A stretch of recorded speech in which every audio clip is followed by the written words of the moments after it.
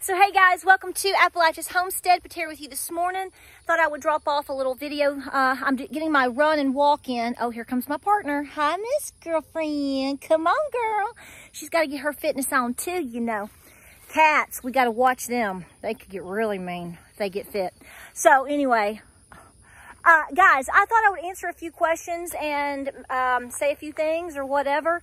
So I hope the video from the garden tour that I just did turned out decent. The lighting is hard. Lighting can be difficult depending on how you film and how hot, and plus, oh, the humidity right now, honey. You don't have to worry about the heat in the south. You gotta worry about the humidity. That's what we tell you. So I'm gonna answer a few questions real quick. Somebody just asked me this morning, they're like, how in the world, where do you find time to walk and run? Well, you gotta get up earlier. You got to get up, you got to get moving, you got to get your stuff done. I think if you saw the dust, you know, on my TV stand that I don't even have TV anymore, you'd probably go, oh, that's why she works outside so much, because she doesn't dust. You have to make choices, okay? You have to, you know, on different days. Like, for example, if I know it's going to be a rainy day coming up tomorrow into Friday, well, that will be the day that I do extra inside stuff. If I have an opportunity to be outside and working when it's nice and not raining or whatever, then that's what I do. You just have to make time for it. I don't know how to answer that question. You get up and, you know, you let the animals out. You do, you know, you throw in some laundry. You try to straighten up a little bit, you know, keep you at a minimal embarrassment level. Dust doesn't count, okay? Dusting, that is. And you just get out and you do. So, you know, I worked my garden a little bit, checked it out. I've done all my animal chores. You know, I'm trying to really try to not be absorbed in major portions of my day on social media. That's why I tell you, I'm like, I saw this, but I haven't deep dived into it or whatever. I've seen it, I've read about it, but beyond that, that's what I know. I lean on you guys sometimes to tell me things, because this is what I'm saying. You can't live this full lifestyle and do all the things that it requires if you're sitting on your phone all day. Now, I do carry my phone with me sometimes, depending on, you know, sometimes my clothes allow me to, you know, stick my phone in my pocket. Or, you know, I did walk around one day. This is no joke. I did walk around one day not understanding where I had lost my phone, and it was in the butt pocket of my jeans. I mean, these things happen, right? Right, that happens. So I'm about to get my walk and run on. So I am working on a 5K, but I don't mean to, somebody's going to say, that's just mean for you to say it. No, it's true. You're going to have time for whatever you allow for. I mean, you know, and I know some people are working a lot of extra jobs right now, but if you get a few minutes during the day or on the weekends, you know, get out and stretch and walk or do whatever you can do for you, okay? Just make the time for it. That's all I know to say. So, I mean, it's later in the morning. Most runners like to get their runs on, you know, like way early. No, I like to get my rest, take care of my animals and whatnot, then I'll do that. But that's the way the cookie crumbles there, right? So there's that. The second question I've gotten, because I've shown you that I'm juicing, I'm actually not new to juicing. I'm on my third juicer. We have been juicing, James and I used to juice like crazy, especially back when Nicholas was a baby. You know, it's one of those things where you hope you don't fall out of season with it, and sometimes being human, you do. I can tell you that I feel better when I juice. Now, that doesn't mean that I don't eat raw fruits and vegetables and I don't enjoy a hamburger or biscuits and gravy. Clearly, you know better. You know I do. But I will tell you, if you can juice and get that real burst of just straight into your bloodstream, boy, I'm going to tell you, it's like, boom, everything starts picking up. My favorite things to juice, if you had one thing, if you said, Terry, you can only juice one thing the rest of your life, I would do carrot apple, okay? Very simple, stupid. I started, the Juice Man Juicer is when I started like 20-something years ago. He had a little book. His name was Jake, is it Corvich or Cordich? I think he's passed now, unfortunately. He died a couple of years ago. There's a Facebook page about it, and you can see all kinds of recipes, and he teaches you the do's and the don'ts. But his very basic little book, it teaches you all the do's and all the don'ts as far as what you should do and as far as juicing, what skins you can juice, whether you take the skins off, the seeds, which fruits or vegetables are just too mushy or yucky to juice. But like this morning, I took an orange and I peeled off just the peel. Okay, I think I showed that in a video yesterday. I took off just the peel, but you leave all that white pith. That's where all your vitamin C is. And I'll do one or two oranges, one or two apples, without the seeds, of course. I don't put the whole thing in there. I actually cut the chunks and peel. If it's not organic or whatever, then I will peel off the skin. And then I'll tell you, if you take just a pinch of ginger and skin it and put it in there, it gives you that kick. Man, woo! I also like cucumber. Pineapple is wonderful. It just depends on what you want to do. So I am juicing. I got this new little juicer. I wanted to try it because it was smaller. Juicers used to be huge and super expensive and just so detailed, and that's really the biggest nemesis of it is, taking it apart and cleaning it. This little doodilly is pretty doggone good. I like it a lot. It's easy to clean. So it's that little bullet, because I have a bullet for my morning drinks that I make with my protein powders and different things. I don't drink coffee. I very rarely drink coffee. I think that's a benefit to me, may not be a benefit to you. You may need your coffee. I like a coffee, we've had a nice meal at a restaurant, which, hardly ever happens anymore. But, if you've had a nice meal and you get a nice little dessert and have a fresh brewed coffee, that's when I like coffee with just cream. I like bulletproof coffee, but I'm not a huge coffee drinker. That works for me. I don't need that much caffeine, do you think? So anyway, so there's that.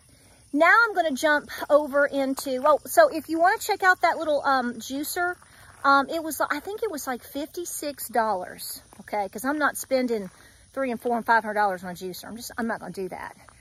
So I thought I would try it out, and it's great for 1 to 2 people at a time. It's really good. So I did that, and everybody in the house is loving it.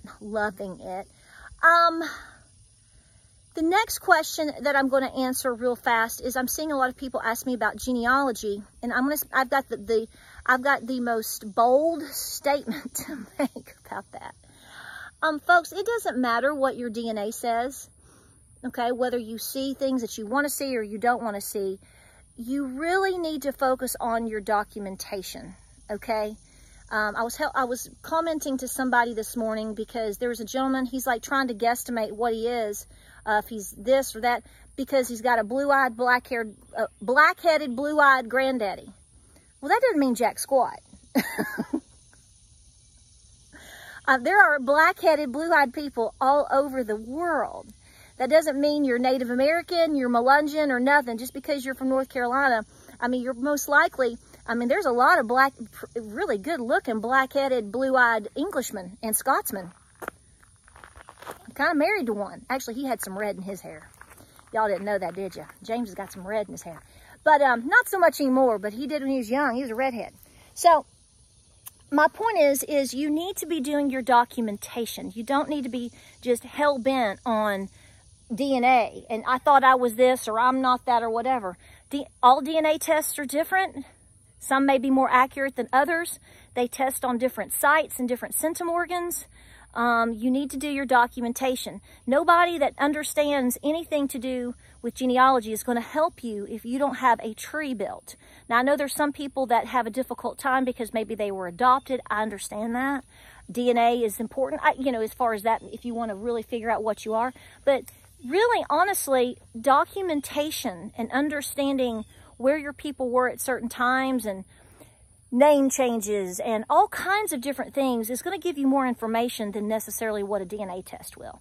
So I was explaining that to somebody this morning. They just weren't getting it. I'm like, if you took your DNA test, you're waiting on it. Okay, well, that's your business. Okay. But have you built a tree? I don't think they've built a tree. And so I'm like, no one can help you with anything if you don't build a tree. Okay. I think what he's specifically looking for is if he's Native American, has any NA blood in him, and because where he's from, he could, okay? But at the same time, it doesn't mean anything necessarily if you don't really have documentation. All you're going to have is basically a blood test.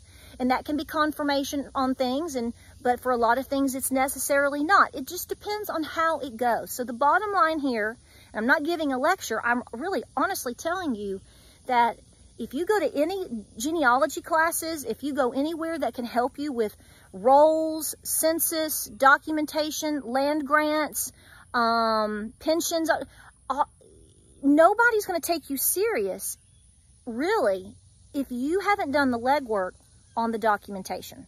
I can't stress that enough. Okay, so we're about to get serious. Serious with a jog, and aren't we, Ginger? Yes, ma'am. I have something I want to say to y'all, okay? And I think a lot of you are going to agree. Some of you are going to be confused, and a handful of you are going to disagree. That's fine. Whatever. Guys, I would, whatever it takes, I would be making time for your fitness and for your plans and preparations. Somebody was asking me if I thought what was going to happen in 2024 would be a repeat of 2020. Did I say that right? And I'm going to tell you right now, that's what I'm preparing for. Here's what you need to understand, and this is what I think. This is my opinion alone, okay? So you have your opinion, that's fine. There really is only one person really qualified and justified into, at this point, to hopefully win and has the best shot of pulling us out of this minutia. And that's not a Kennedy, and that's not a cutie run in Florida, okay? I'm sorry. I'm not down with it. And I think that there's several different theories that we could come up with here to think about. Are they going to try to ruin the country as much as possible before they turn it over to somebody else, and it's so bad that nobody can actually fix it in one term, and then they're going to blame that person? Okay, that could be a strategy. You could have the same strategy that basically you're going to have the same old, same old. Listen, I'm going to tell you something, and I think a lot of you are going to disagree. Okay, and sometimes I disagree with myself. But I think this thing that you see, the liquor sniffer and all of his shenanigans, falling, sniffing, licking, falling, dripping ice cream, pooping his pants, you know, not knowing whether he's going that way or that. Guys, I got to tell you something. I'm to the point now where I question, let me put it that way. Is that an act? Is it an act? Because here's what I know. If that was my dad, my husband, my colleague, whatever, I would be doing everything that I could to basically get them out and get them basically help and get them what they need. I wouldn't be jacking them up on juice. I wouldn't be letting them just make a sham of themselves and everyone else. Now, you could go with the theory of they just want power, they don't care, it's a puppet, it's somebody else in control. Yeah, believe me, I'm there too. But I have to tell you, that all may be true, but yet there is an act going on because it helps people excuse certain things. And, I'm just saying, don't bite off on all of that. Don't take a full bite. I mean, think about it. I mean, I just sit there and I go, that is an act. That has got to be an act. And if it's not, you know that he's being jacked up. I mean, when you watched seriously, and I said this from the very, very get-go, in 2020, when we were watching all the presidential debates, anytime somebody's eyes are basically fully dilated like a shark rolling over after it's made its kill, it's got a shark's eyes like a doll's eyes. Remember that in Jaws? Dolls, like a doll's eyes. Remember that? I mean, that is not normal. I mean, what is that? What you jacked up on? Mountain Dew doesn't do that. At least not in my experience. Or what's behind all that? What? So here's what I'm saying. I think the country could be thrown into complete chaos at any moment, starting in the next minute. I think we're on the verge of a lot of potentials. But I think we're also at you're right there. Are we holding it or are we going for it? And you know, I just believe that we're going to ride out 2023 with some potentially very catastrophic economic problems. You already know this, which is going to lead us into 24, which could be the catalyst for a lot of different things. And then we're going into being basically an election year. And so here's what I'm saying. No matter how you feel about the subject, no matter what you question, what you believe, who exactly you want to win or not win, I would be preparing. And so therefore, because I'm making this video in July, mid-July of 23, basically what I'm telling you is if you have a year, or even a year and 2 months, let's say 3 months, whatever, however long it is, you better book it as much as you can. That's me too. That's not just me telling you. That's my opinion about me, myself, my family, my farm. Whatever you can do to get in great physical shape, as best you can, whatever you can do, okay? Whatever you can do just to make yourself better. You're going to handle things better. Whatever you can do to pay off as much debt as you can, please do it quickly. Whatever you can do to, if you didn't grow any food this year, maybe you moved. I've been there. I understand. It's hard to do that, but have seeds. Lots of seeds. We've been talking about that for years.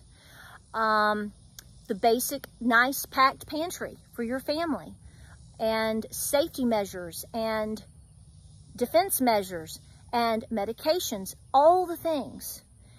Here's what I'm saying. I don't know how far into going towards 2025. I just don't know how stable we're going to be. And that's you know, that sounds so far away because we are all like this, because we feel like we essentially lost almost 2 to 3 years of our life because of the scamdemic.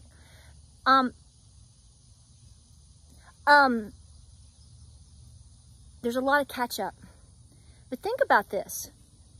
The election is not far over a year away. Do you think that's going to be peaceful here, regardless of which way it goes? I don't expect it to be. I'm not saying to do anything. What I'm telling you is I'm just personally telling you what my expectations are. And then regardless of how that goes, how is that going to be the lead into 25? So, and that sounds so far away, like I was saying. Folks, that's not even a year and a half away. That's how close you are to these pivotal moments in world and American history. And are you prepared for that? So yes, this is why I'm running. This is why I'm doing it. I'm running my second 5K. I'm going to do it. Regardless of how good I do, it doesn't matter. James and I were talking about it. I said, I have no expectations again. Okay? I have zero expectations of how well I'm going to perform in a 5K. I did really good the last time. I don't have that. I'm not even thinking about that. I'm just trying to do better. Try to do better now. And don't shut up. Now is not the time to shut up. Doesn't mean you go out and browbeat people and fight. What I'm saying is if you get in a conversation with people, you plant the seed. You've been given that opportunity to plant the seed, to help them think about things and to prepare. You don't have to put them down. You don't have to get in a cuss fuss fight. You don't have to do nothing. If you are peaceful and you say your bit, you got to be way far out these days to not understand what type of times that we are living in. And I just want to make sure I've said that. So as far as 2024 goes, I have my prayers and my hopes going. Okay? I do. But folks, be aware that you could very likely see a repeat of 2020. Be prepared either way. I hope I answered your questions. Get juicing. If you like to do some genealogy like I do, somebody asked me, what do I do in my downtime? I said, what little downtime I get, I sit down, I try to chill, and I do genealogy. That's my favorite downtime. That's me. But above all, those moments are few and far between because I'm choosing to run and health and really trying to push James with continuing to try to get him to better health. He's doing really good, really good. And we want to take advantage of those moments and push forward to be better. Guys, keep preparing, okay? Don't slow down. A little bit every day. Something every day. Every moment, everything, every can, every bag of little seeds that you can get, whatever. Everything counts. I appreciate you all. Keep going the distance. Like, subscribe, and share. And honey, we'll see you on the next video.